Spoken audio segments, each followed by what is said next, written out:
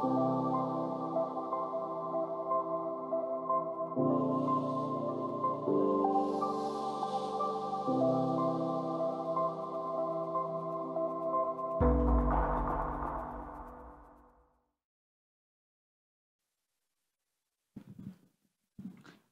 back. So we have with us Takamichi Tsutsumi, and he's going to tell us about a private exchange application that was built on top of ZKOPRU. Yeah. Thank you for coming. My name is Takamichi. Today, I'm going to talk about the private exchange. Yes. I'm software engineer at the Privacy and Scaling Explorations team at Ethereum Foundation. And yep, today, I want to explore a privacy-preserving decentralized exchange on ZKOPRU. For this project, we are aiming for more private peer-to-peer exchange system. And private exchange consists of 3 different zero-knowledge protocols to protect users' privacy. And in this talk, I'm not going very deep on the technical details of the protocol, but I will show how those protocols works and how the protocols are used in private exchange. All right, before diving right into the private exchange, let me start with one question. So, why do we need privacy? I think there are many reasons for many different people and for many different use cases. So I'd like to share my opinion on this today. The privacy is important because it can contribute to censorship resistance. Like on public blockchain like Ethereum, like the transactions on all the transactions on the blockchain are all visible to everyone. So it can be censored, mostly like in the smaller networks. Because the number of the validators and the block builders are relatively small, so the censorship likely to happen more often. For example, if you want to spin up miner rollup on Ethereum, this is the case. And for second, it also can mitigate the MEV or front running. If the privacy of the transactions can be kept at work to prevent the MEV and front running. But most importantly, it is a human right. The privacy is a human right. Here is a quote from the Universal Declaration of the Human Rights in Article 12. So my opinion is we don't need any reason to work on protecting privacy. We need privacy because it's human rights, and we should care when we're building an application. And today in this talk, I will walk you through how we approach to protect privacy when building a decentralized application like private exchange. All right, let's get into the interesting part. What is private exchange and how it works? So what we are trying to achieve with the private exchange is to make exchange process more private. Yes, very simple. And don't let users to expose their information or intentions. That's our goal here. So what exchanges do?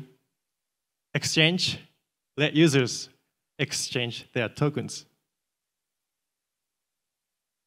In this diagram, Alice sends 1.0 ETH to exchange and gets 1,500 DAI in exchange.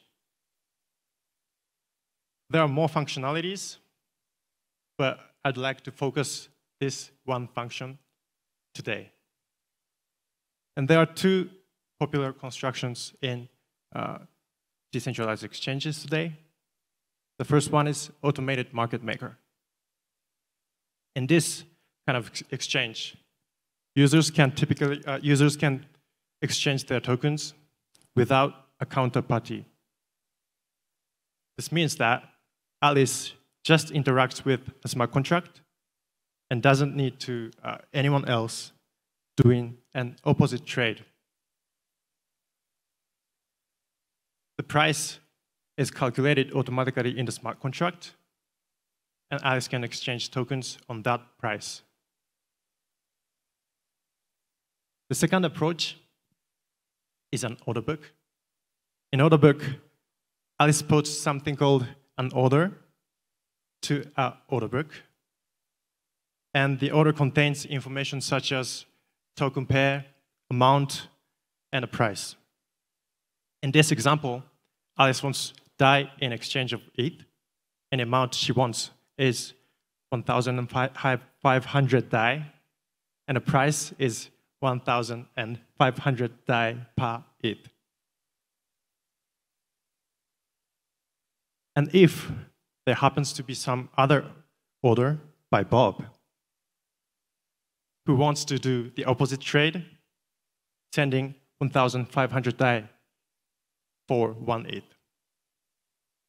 then the order book attempts to match the orders and executes the swap transaction by sending transaction on-chain. And one thing to note is that order books can be on-chain or off-chain. If the order book is on-chain, Alice posts an order to the smart contract order book, then Bob finds the order on the smart contract and takes it by sending transactions.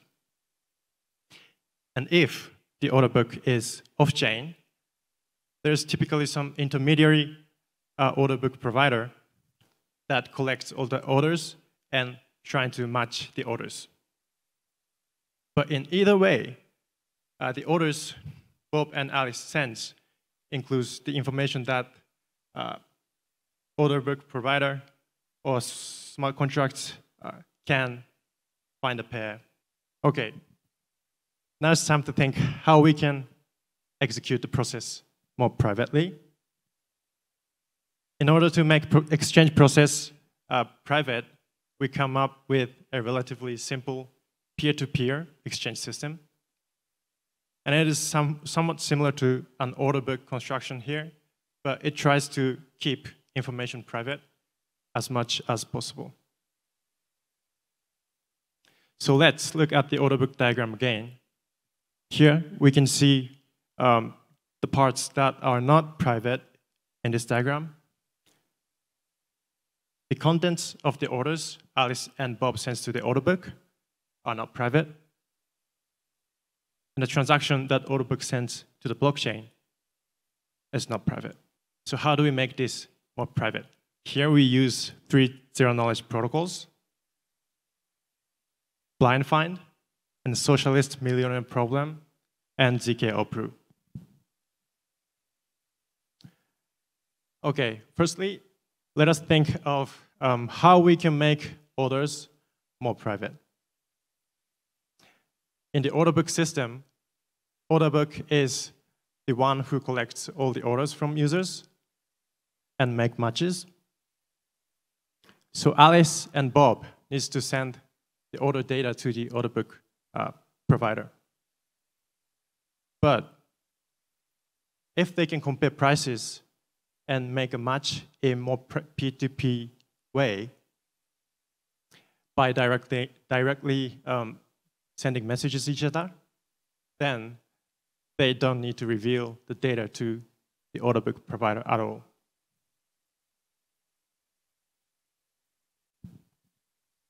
But wait,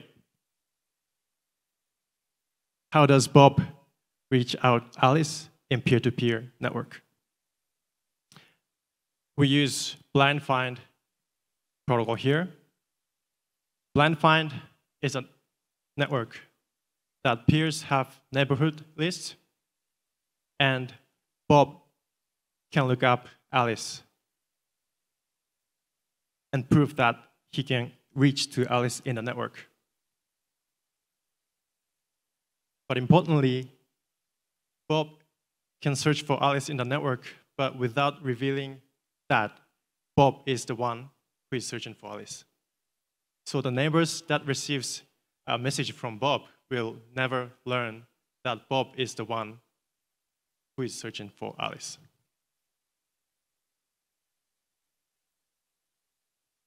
So in this way, Bob have like some privacy of that. He have some intention to take the Alice's order in the public board.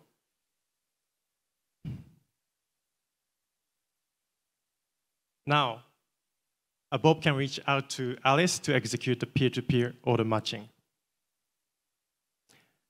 Thanks to the socialist millionaire problem here, we can do the private peer-to-peer order matching. Socialist millionaire protocol is used to check the equality of two values, but without revealing the actual values.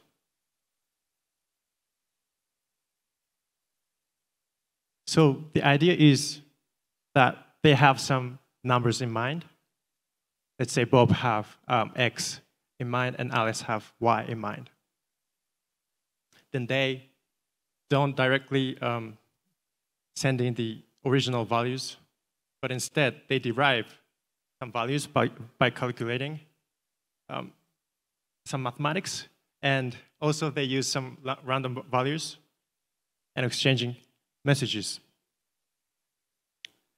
Then after the exchange complete, they can test that if the original values that Bob has in mind and Alice has in mind are same or not.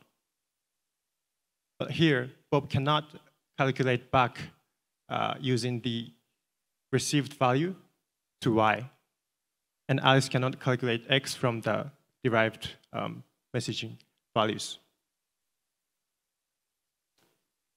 And we use this protocol to check if the prices that Bob wants and Alice wants match or not. And here's how things work in private exchange. So firstly, Alice creates information to public board, but without a price. We call this an advertisement. And Bob finds the advertisement on public board and search Alice in the blind find network. If the price matches, they proceed to create transactions. In this way, we could omit the intermediary who acts as comparing the price and making a match and preventing posting the prices they want to public.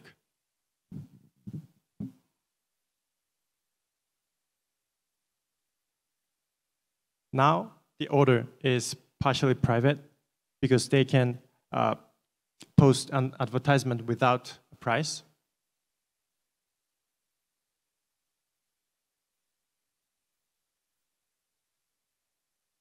And now, we should think about how we can make these transactions, right-hand part, private.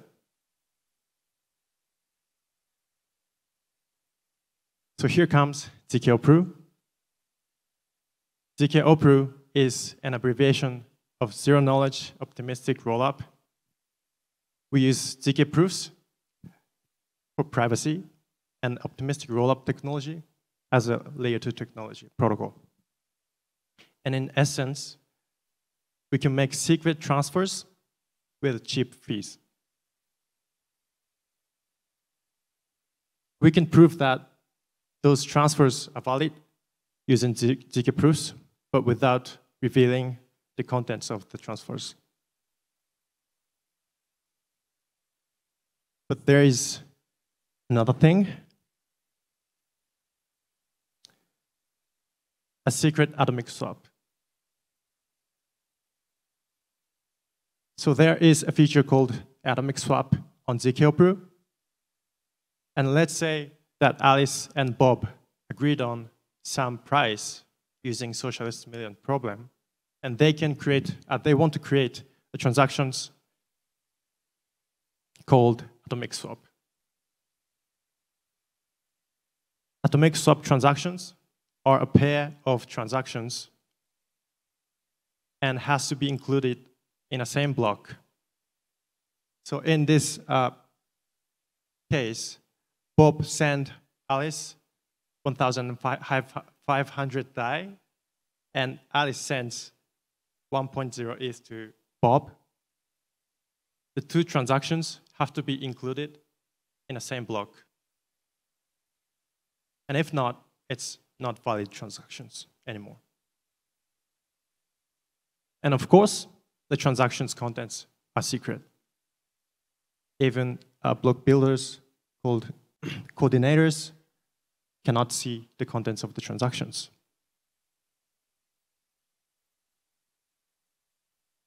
So using the secret atomic swap, the transactions sent on the blockchain is private now. So here is a diagram, complete diagram of the private exchange. All right, so let's go over the private exchange flow again. So firstly, Alice and Bob joins the network called Blind Find so that they can reach to each other, but without revealing that they are finding someone in the network. Next, Alice posts an advertisement on the board, but without a price.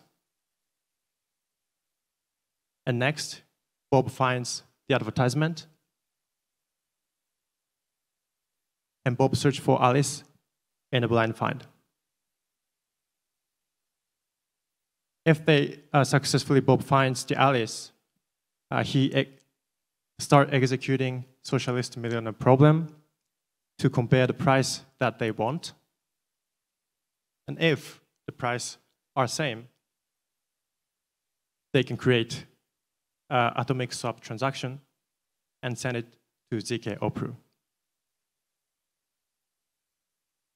In this process, advertisement is partially private, and price matching is done privately, and peer finding is done privately, and transactions contents is also private.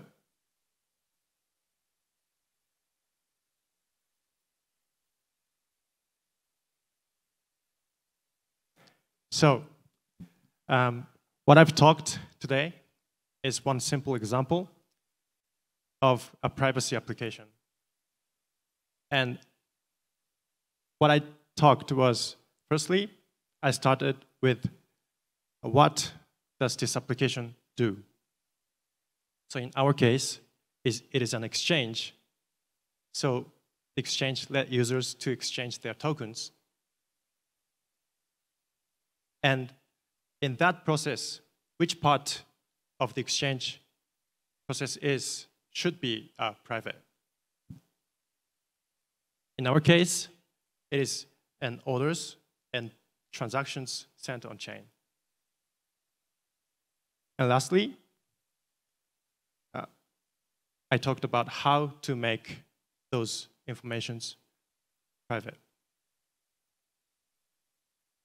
We use three zero-knowledge protocols: Blind Find, and Socialist Millionaire Problem, and ZKOPRU.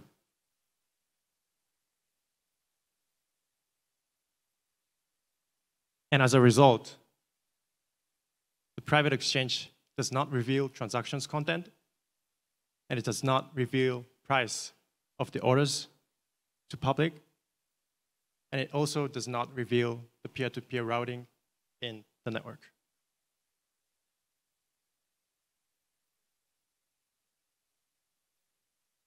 But at the same time, there are challenges in these constructions. Firstly, socialist millionaire problem can check the equality of the values. Therefore, it's not easy to compare for example, to use a range to create a match. So in the application, it's harder to find a counterparty like Bob if the SMP can work only this way. Secondly, an advertiser needs to stay online while waiting incoming socialist millionaire problem messages. So Alice, after sending advertisement on public board, she has to stay online until Bob shows up. And finally, users need to join blind find network before starting the process, and also run the blind find process while in the application. So these are the challenges, and it directly affects to the user experience of our application. But some of the challenges can be mitigated on the application layers, but some other needs improvement of the cryptographic protocol layer.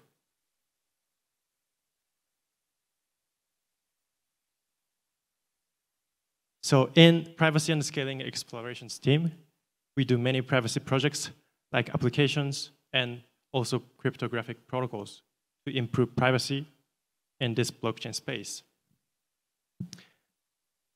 If you're interested in those projects, please take a look at our homepage and Discord. And I want to give a shout out to the ZKOPRU team, Wonsap, Jin, Kimi, Gio, Chance, Chelly, Rachel. Thank you.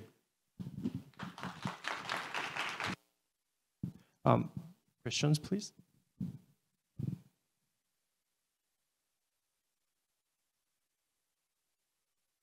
First quick question, is the SMP interactive or non-interactive? It's interactive. So you have to basically, so like if there's a list of N advertisers, a user will have to communicate with every advertiser, right? Yes. So this doesn't really scale well as N increases. Is N squared like complexity for? Yes. Okay. So that's yes, that's also our UX challenges as well. Yeah, sort of on the same vein. One question I had was, because you still have to do the SMP to find the price. You sort of know a general idea of the price because you have other markets that you can measure the price from. And so, is there any prevention mechanism for like a mass de-anonymization of the price, the ads, in a way that somebody could just keep trying to discover the price and build up an order book that sort of matches the expectation of the ads, because there's no obligation to actually trade on any of these ads, right? So you could just try to brute force, figure out the actual order, yeah. Yeah. So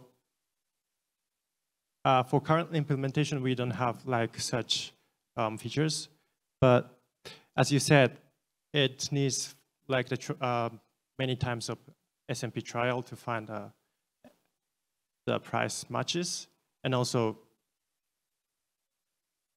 we don't have like to prevent such DDoS like types of attacks right now. So yeah, we need to work on that UX improvement as well.